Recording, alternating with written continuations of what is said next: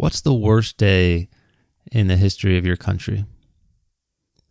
As an American, the first thing that came to my mind would be, September 11th, 2001. Obviously, terrible tragedy. Over 3,000 American lives lost. Other choices might have been Pearl Harbor, the Battle of Antietam, 20,000 soldiers, all American, ended up dead. After that particular battle. You might have said the war, gone all the way back to the War of 1812. When the British literally marched on Washington, D.C. and burned down the White House, burned down the symbol of American pride. And of course, it's stupid to argue which day was worse or, which situation led to worse results. Obviously, the human cost was terrible, and the effects of all of those events are still felt, and it's stupid to say which one is worse. But if you were a British person and you answered that question, 95% of the time you would say one particular day. Now, on this particular day, the British suffered 57,470 casualties. Of those casualties, 19,270 died. And people, that was on the first day of this particular battle. Things would only get worse from there, and this battle would erupt into one of the worst tragedies in the history of the world. And not only probably one of the top 3 worst battles of all time, but certainly one of the top 3, top 5, top 10 worst events in the history of the world. When you read the accounts, when you look at what actually happened, look at why it happened, there's nothing happy about it. So what was the worst day in the history of Britain as a country? It was the first day of the Battle of the Somme.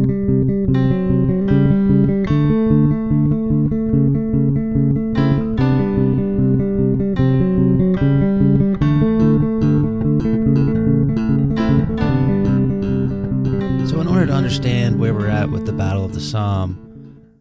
Obviously this is taking place during World War I, and we do need a little bit of context about what's going on beforehand before we get into the battle. So obviously World War I kicks off in 1914. I'm not going to go into the causes of the war or why it started or kind of the initial aspects of the war. I certainly recommend you go look that up. Go listen to another podcast, go read a book. Go listen to Dan Carlin's Hardcore History, which if you haven't done, you should probably do that, as soon as possible. So what we basically have is the Germans are fighting a war on 2 fronts. So they have to deal with the Russians on their eastern front, and they have to deal with mainly the French on their western front. Now, this is during 1914. It actually takes a while for the British to get involved in the war. So the French are taking the brunt of this German offensive for much of 1914 into 1915, and then slowly the British start bringing in their land forces, they start assembling their army, and they start getting ready to help the French on the Western Front. Now, this goes on for most of 1915, and then by 1916, the British are ready to kind of really go through their big offensive and try and help the French by putting a lot of pressure on Germany. So the British commanders and the French commanders, they get together and they plan out this big offensive where the French are going to attack, the British are going to attack together, and hopefully they'll achieve a breakthrough in the German lines. They'll be able to get behind their defenses and kind of wreak havoc that way. So the plan for the Somme initially was, it was originally planned to be a French offensive. Now, the British were going to provide assistance, and this would allow them even more time to get ready and get up to speed on kind of how this war was fought and the way things were working. Unfortunately, that didn't work out. The Germans, earlier in 1916, launched an attack at a place called Verdun.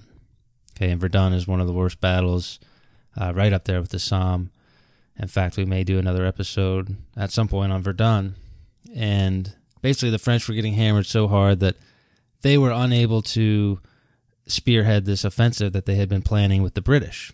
So now this leaves the British in a position where they either have two choices. They can not honor their alliance with France, or they can take some pressure off of the French at Verdun by launching an offensive mostly of their own, okay, with a small amount of French assistance.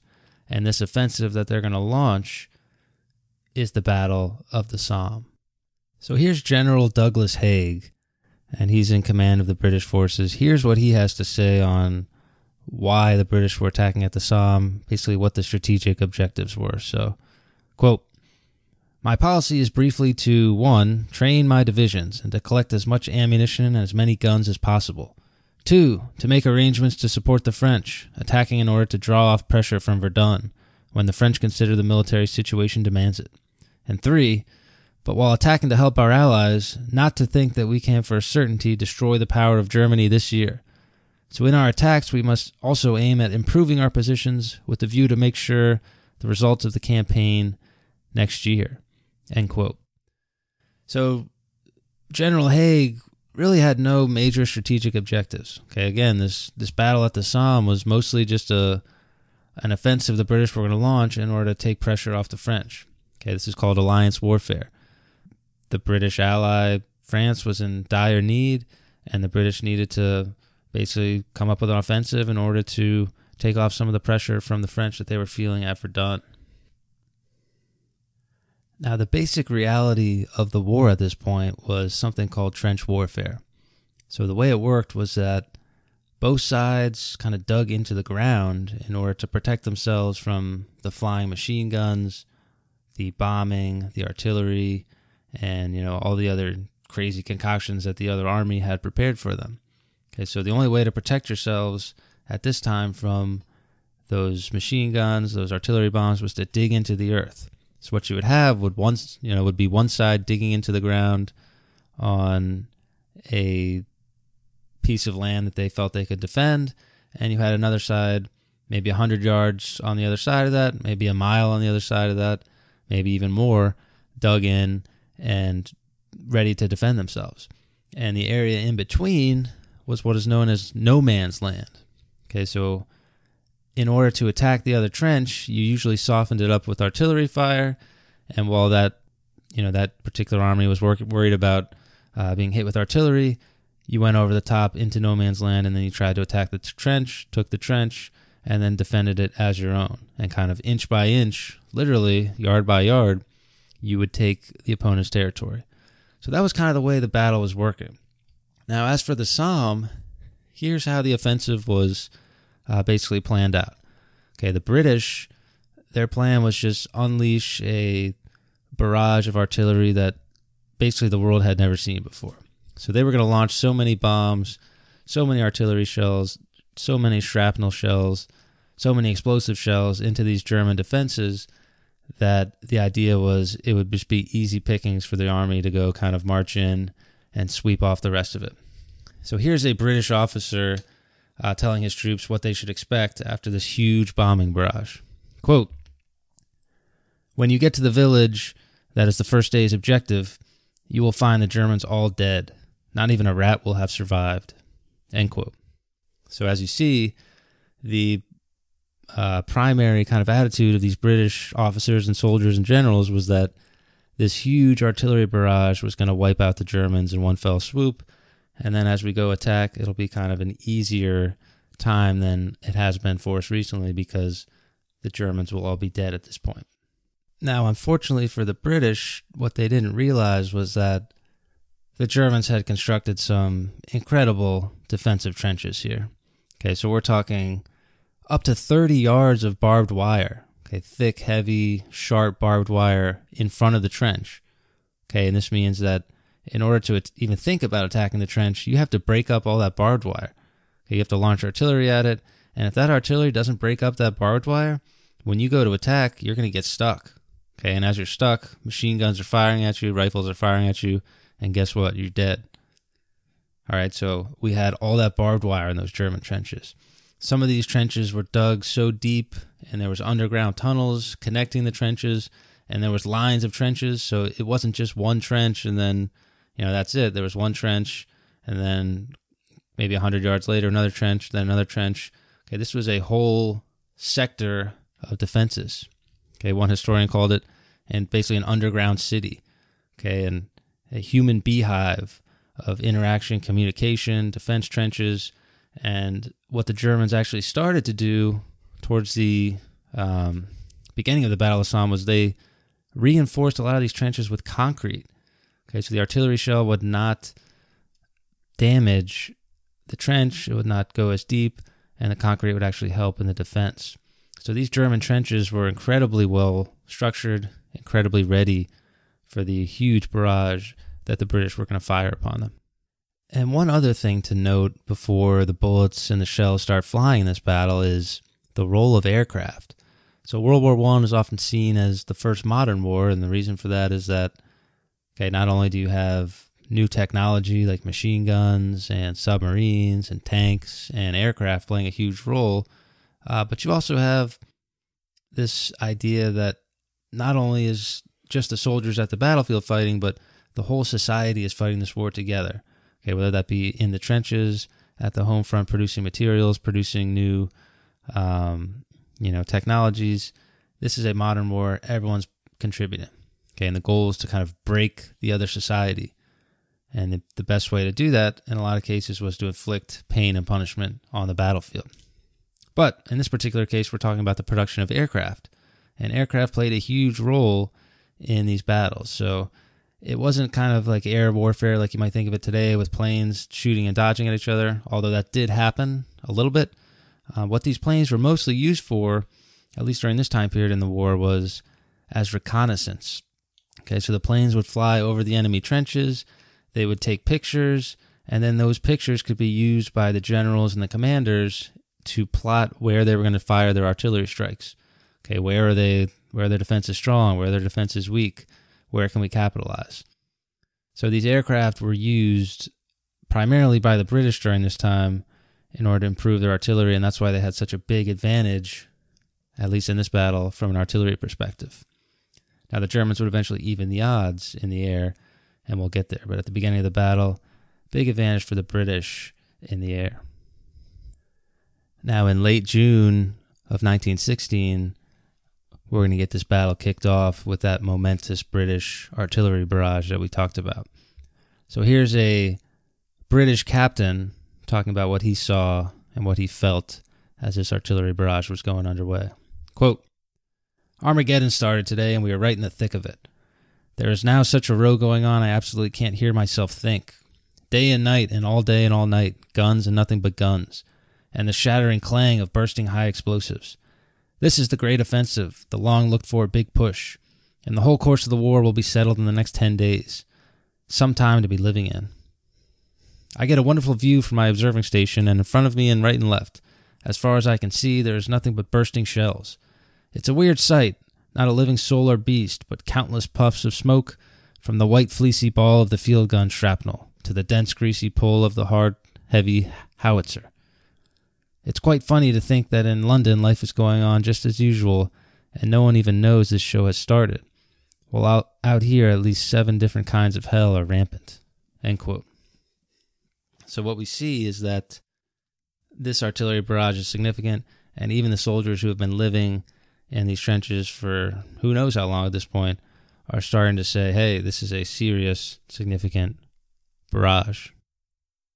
Now, on the flip side of this, we have the Germans. So what does it feel like to be a German in the trenches, basically getting pounded with this unprecedented artillery barrage? Here's a German soldier talking about his experience at the Somme. Quote, "Shall I live till morning? Haven't we had enough of this frightful horror? 5 days and 5 nights now this hell concert has lasted. One's head is like a madman's. The tongue sticks to the roof of the mouth. Almost nothing to eat and nothing to drink. No sleep. All contact with the outer world cut off. No sign of life from home, nor can we send any news to our loved ones. What anxiety they must feel about us. How long is this going to last?" End quote. So what you see here is the effect that these artillery barrages would have on the soldiers. Okay, it would create depression, fear. Okay, it was a constant barrage. You never knew basically when your life was going to end. So bombs were coming in 24/7, and people around you are dying. It's muddy, it's rainy, you're living in a trench, and your friends are dying around you. It's not the best scenario for psychological health, obviously. Now, while this is happening, the Germans are, they're taking the brunt of the barrage, but all in all, they're sitting there and their defenses are well prepared, so they are losing a lot of men, but by and large, from World War I standards, this isn't going to be the most effective artillery barrage, and the Germans are sitting there stewing and kind of getting ready for their revenge, which they're going to get. Okay, and this is going to happen on July 1st, 1916, the official start of the battle, when the British go over the top. So after several days and several nights of one of the biggest artillery barrages in all of World War I, and therefore the history of the world, the British are finally ready to attack. So in the early morning hours of July 1st, 1916, they order everyone over the top. Here's a British account of what happened on that day. From Lieutenant William Coyler. Quote, "The enemy artillery and machine guns are terrific. The anticipation of being hit has become so agonizing that I can scarcely bear it. I almost wish to God I could be hit and have it done with. I've lost some of my men. I feel an overwhelming desire to swear, to blaspheme, to shout out the wickedest oaths I can think of. But I am much too inarticulate to do anything of the kind. A shell bursts near and I feel the hot blast. It seems to me this is a ghastly failure already. A trench runs diagonally across our path. Half of my remaining men are already in it. My whole being cries out in protest against this ordeal. I'm streaming with perspiration. I think I shall go mad. I am in the trench trying to collect the rest of the men together. Where the devil have they all got to?" End quote. So what you see in this quote is the basically the craziness of fighting a battle in World War I. So what ended up happening was the British artillery barrage was not as effective as they planned. So what you had was German defenses that were still intact, barbed wire that was still there, artillery guns that were still there, and when the British went over the top into no man's land, they were basically sitting ducks, and they basically just got mowed down. This was a disaster for the British. I mean, the British were so confident in their artillery barrage that they told their officers to have their soldiers march across no man's land basically in formations in a line. And they were moving slowly across no man's land in a line, basically at a light jog, towards the enemy trenches, because in large part they thought that the Germans were going to be wiped out by that huge barrage. Obviously, this would be a total disaster. Later on in the war, people would figure out you don't go across no man's land in a line. You go across in small groups, you dart from place to place, and you kind of take a more guerrilla style to it. Okay, so here's what the Germans experienced as they kind of saw this British attack coming from across no man's land. Quote, "We were surprised to see them walking. We had never seen that before. When we started to fire, we just had to load and reload. They went down in their hundreds. We didn't even have to aim. We just fired into them." End quote. Okay, we didn't have to aim. That's insane. The British were coming in such numbers and so slowly and so kind of disorganized that the Germans basically just wiped them out easily. Things were so terrible in this battle for the British that there's some stories of the machine guns that the Germans were using to shoot the British. They were firing in such numbers and in such incredibly high rounds that basically the water coolant inside the machine guns, the cooling mechanism that allows the machine gun to keep firing, was being overheated, and the Germans were running out of water because they hadn't anticipated using those guns this much, so they had to basically use urine as a water cooler. Okay, so that's how insane this battle was and how little either side was prepared for what was actually happening. The carnage was so total and so tremendous. There's one story that I don't think I've ever seen before in a lot of these battles I've looked at, but here's G.J. Meyer, historian on the First World War, talking about one of these stories. So, quote, "Before it was over, the German gunners, at points in the center where the carnage had been most terrible, found themselves unwilling to continue firing. Shutting down their guns, they watched in silence as the British departed with whatever wounded they were able to take with them." End quote.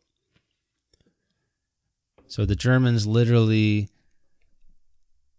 stopped firing, and they kind of took pity on the British and just let them collect their wounded, let them collect their dead, and just go back to their trench. So if that doesn't show kind of just the sadness of this whole battle and the carnage that the British inflicted upon themselves largely, then I don't know what does.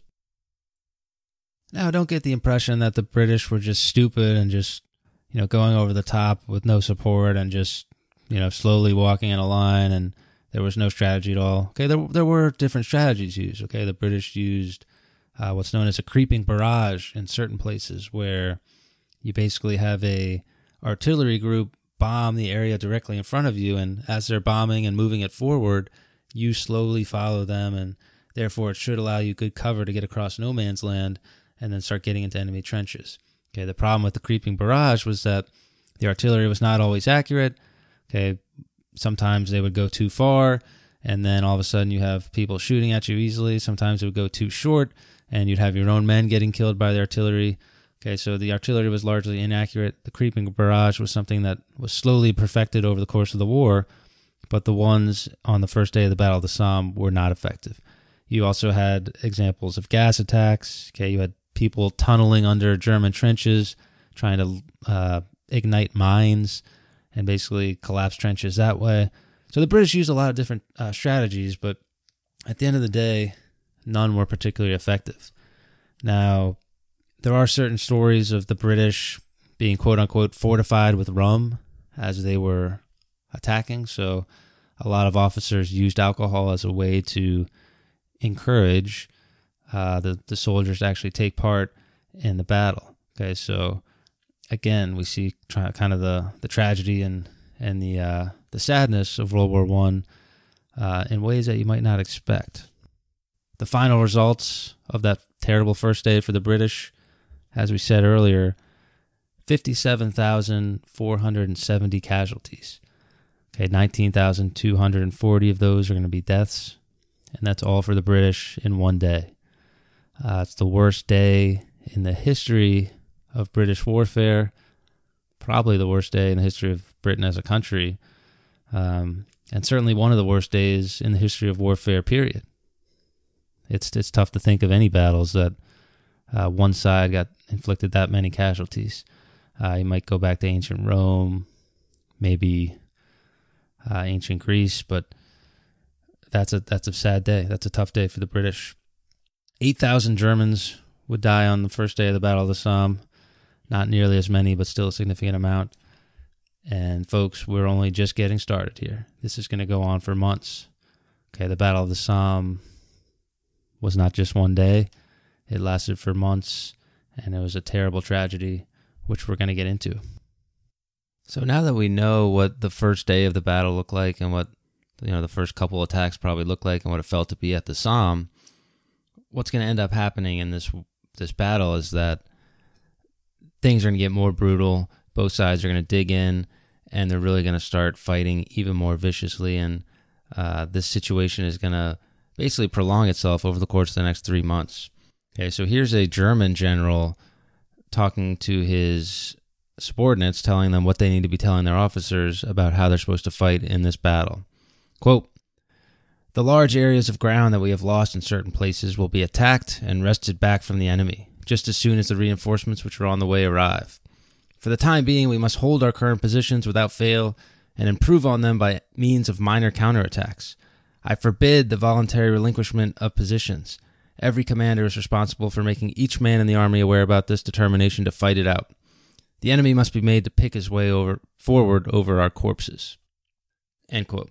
So what you see in that quote is that the Germans, okay, they took some losses as far as territory on that first day of the battle and that first couple attacks by the British and the French, and they were determined to wrestle back that ground no matter what it took.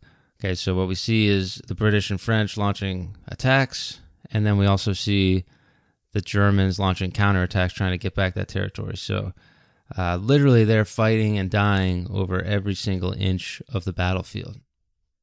Now, this war of attrition was really starting to take its toll both psychologically and physically on the soldiers at the battle. Here's a Australian soldier who finds himself stuck in no man's land, basically trying to avoid gunfire during the Battle of the Somme. Quote, "As we lay out among the poppies in no man's land, we could see the bullets cutting off the poppies almost against our heads. The flashes of the guns, the bursting of the shells, and the very lights made the night like day, and as I lay flat to the ground as possible, I was expecting to stop one at any time.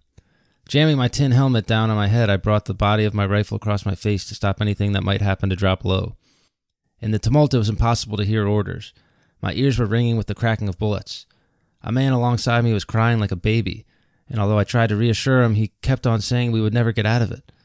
Suddenly, I saw men scrambling to their feet. Taking this to be the signal for the charge, I jumped up and dashed across." End quote.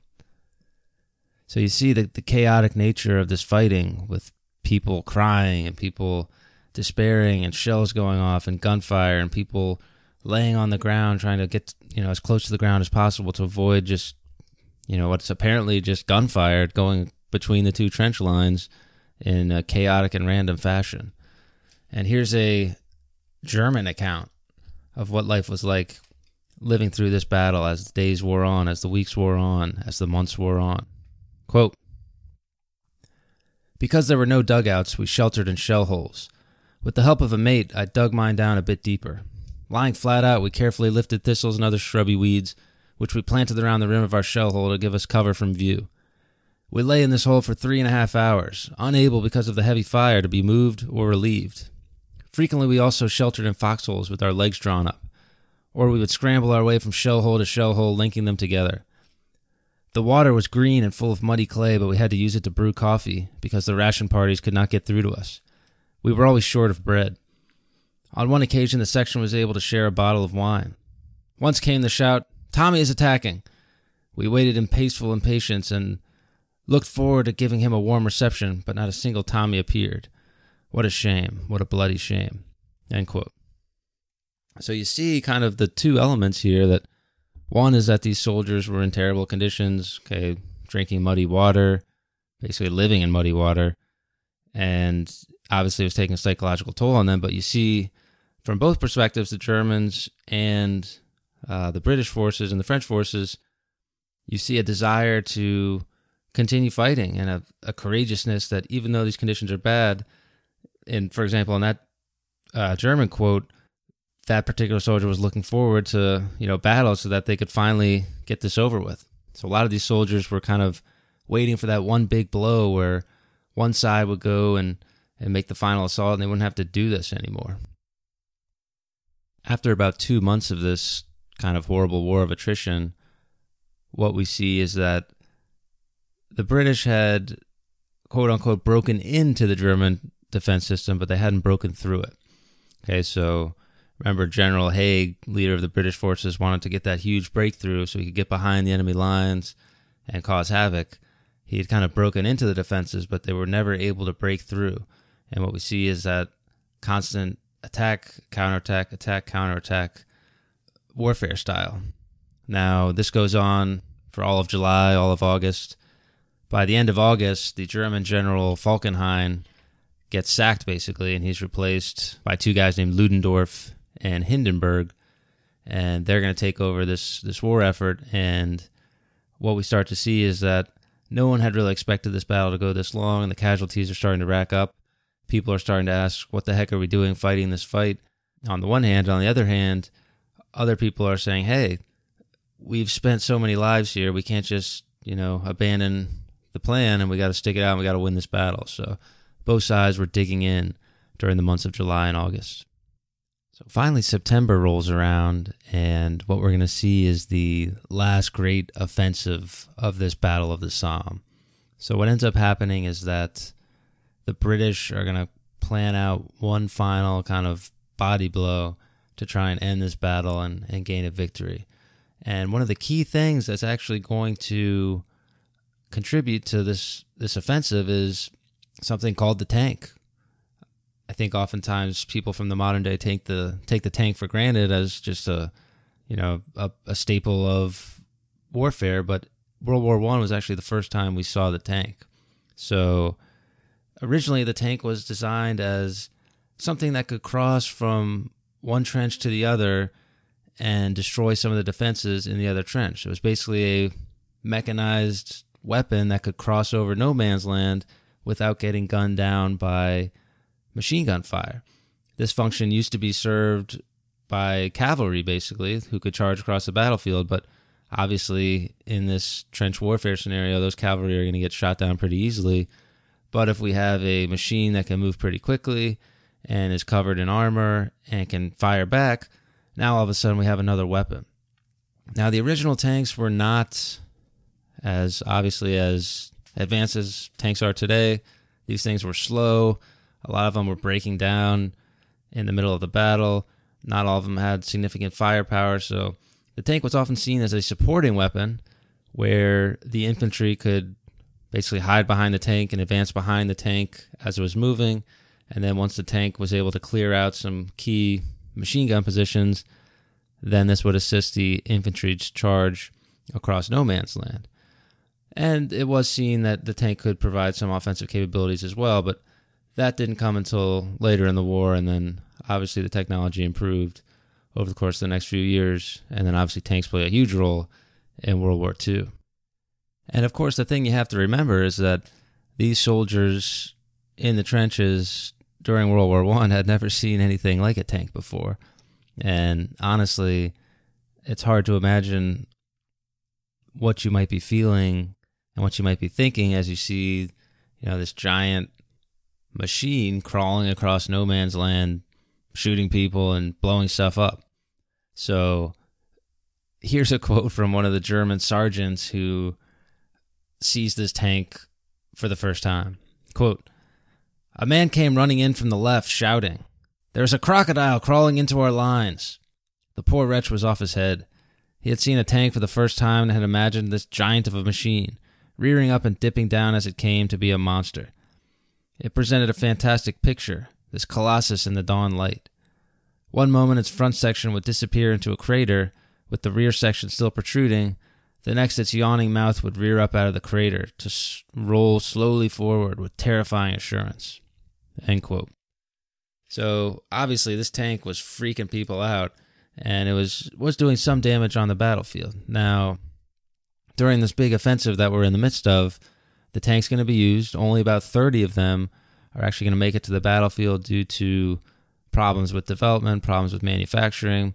And of those 30 tanks, a lot of them ended up just breaking down on the battlefield. A lot of them proved easy targets for artillery because of kind of the limitations that we talked about earlier. And unfortunately for those infantry units that were with the tank, how would you feel if you were basically being tested by the higher-ups, okay? They didn't know if this tank was going to be effective or not. They just rolled it out there, and some of them worked, some of them didn't. So how would you feel to be a soldier in one of those groups where the tank broke down or was easy fodder for our artillery? So that can't have been a good feeling for the soldiers on the battlefield. In addition to tanks, the British were obviously still using their aircraft. They were still using their artillery, and there was this kind of back and forth with using the creeping barrage, using shrapnel barrages, using different techniques to try and get through the German defenses. So this final British assault was actually a combination of a whole lot of different styles of attack, whether it be gas attack, the creeping barrage, using the tank, maybe mixing all of those together. So the British were not just simply throwing wave after wave. They were trying to innovate and trying to find ways to break the defenses, but ultimately it was not effective. So the British were using all of these strategies to try and bite and hold as much of the German line as possible, hoping for that big breakthrough.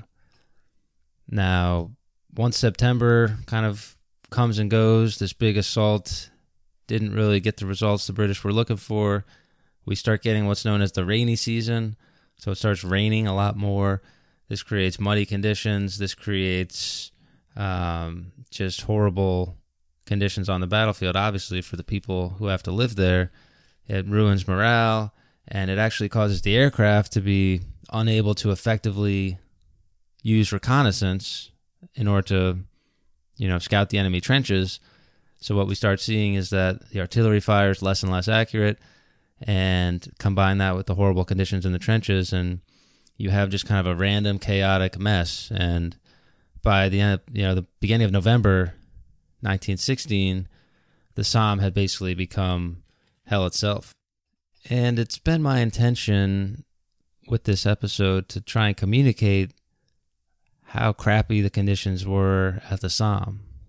So I hope that throughout the episode, looking at the accounts and the descriptions of those primary accounts, that you get a good understanding of just how crappy it was to be in this situation. And there was one quote that I really wanted to use to kind of drive this home. It comes from a Canadian soldier who stumbles upon a German trench after one of these bombing attacks, and he kind of describes what he sees in the trench, and it's kind of horrifying, and it's even more ghastly than usual.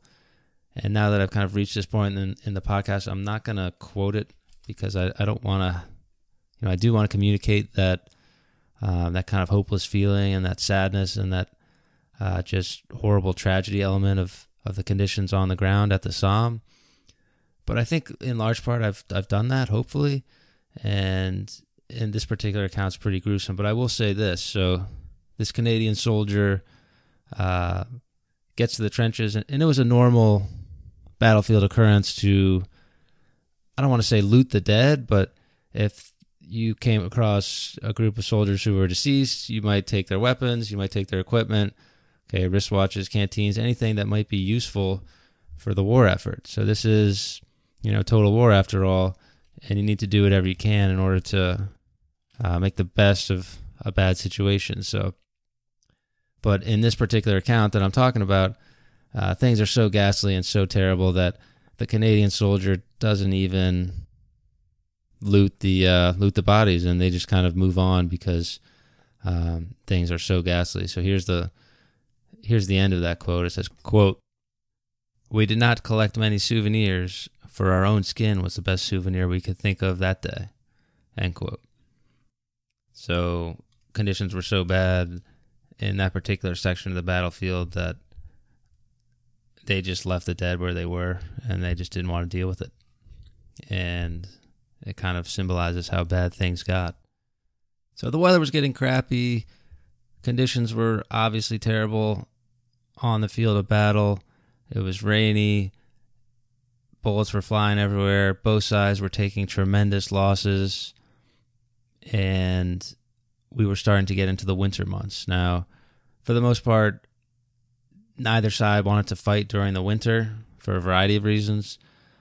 So basically what happens is the British launch one more kind of minor bite and hold attack. This one's actually effective. They use a good combination of the creeping barrage, tanks, different other techniques, and they bite off a chunk of territory, and that's what they want to hold for the rest of the winter. So there are some small, line straightening skirmishes, they call them, where both sides kind of cement where their lines are going to be, where the trenches are going to be. But for the most part, by the end of November, the Battle of the Somme is officially over, and both sides are ready to basically cease any major offensives for the rest of the winter. So at the end of the day, we had the Battle of the Somme, which officially kicked off on July 1st, 1916, went into mid-November. That's about 4.5 months, maybe 5 months if you count the line straightening activities and the barrages that were happening before July 1st. So we had about 5 months of just chaos and destruction. The total losses for the British, we have 419,654 casualties. 131,000 of those were deaths. For the French, we had 204,000 1,253 casualties.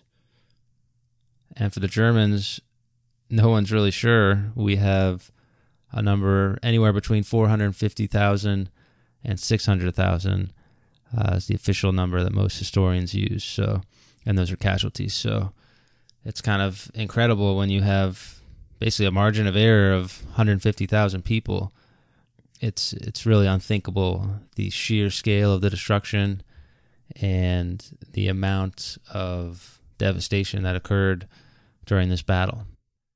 Other than the casualties and just the destruction, what is the lesson that kind of the commanders or the people fighting the war learned during the Somme? Well, in my opinion, that's tough to say. So I think with the Somme and with Verdun before that, and with actually Verdun going on during that, and with some of these other major World War I battles, what we see is that there's a shift from trying to grab territory and control strategic ground and, fight in a traditional style, taking the strategic objectives and defending, territory that's important. And what we see is that there's a shift in the style of warfare from that to a more modern style of basically how many men can we kill before this society completely collapses. So at Verdun and at the Somme, it wasn't just a matter of who can grab the most territory and control it. It's really a matter of who can destroy the most lives and cause the most destruction and create the most havoc, in the hopes that will create a ripple effect and basically collapse the whole society. So what we start seeing is a approach where human lives become less and less valuable, and they're kind of used as a means to an end. And if that's not a symbol of World War I being a modern war, then I don't know what is.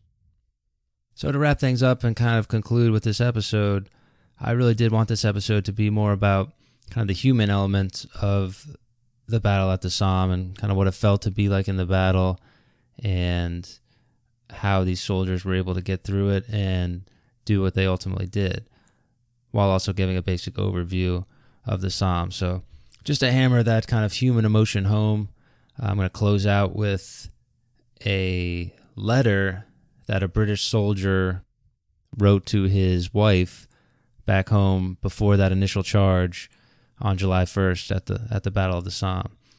And this quote comes from Peter Hart's book, The Great War. And he's able to find this letter home from a Captain Charles May to his wife. And this letter really just kind of summarizes the whole Battle of the Somme, and honestly, it really summarizes World War I in general, and maybe even warfare in general. So remember, he's writing this home to his wife before that disastrous British assault on July 1st, 1916, to kick off the Battle of the Somme. Quote, "I must not allow myself to dwell on the personal. There is no room for it here. Also, it is demoralizing. But I do not want to die. Not that I mind for myself. If it be that I am to go, I am ready. But the thought that I may never see you again, or our darling baby, turns my bowels to water. I cannot think of it even with the semblance of equanimity. My one consolation is the happiness that has been ours. Also, my conscience is clear that I have always tried to make life a joy to you. I know at least that if I go, you will not want. That is something. But it is the thought that we may be cut off from one another which is so terrible, and that our babe may grow up without my knowing her, and without her knowing me. It is difficult to face. And I know your life without me would be a dull blank. Yet you must never let it become wholly so. For to you will be left the greatest charge in all the world, the upbringing of our baby. God bless that child. She is the hope of life to me. It may well be that you will only have to read these lines as one of passing interest. On the other hand, they may well be my last message to you. If they are, know through all your life that I loved you and baby with all my heart and soul, that you two sweet things were just all the world to me. I pray God I may do my duty, for I know, whatever that may entail, you would not have it otherwise." End quote. So if that doesn't make you feel something about this battle and about this war and about the people who fought through it, I don't know what does. And here's historian Peter Hart And I'll just let him close out the episode here talking about that letter. Quote, Charles May, the loving husband of Bessie May and father to his baby Pauline, would indeed be killed the next day. He is buried in the Danzig Alley British Cemetery. Small-scale tragedies litter the history of war. Sad reminders that the necessities of war ruin the lives of millions.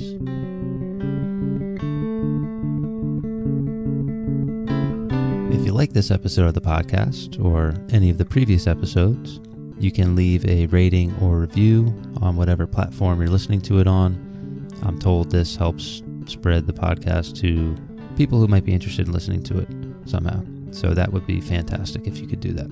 If you didn't like the episode, you can leave me an angry tweet and we can talk about why it was terrible. Ultimately, I'm just glad you're out there listening. So that being said, thanks for listening.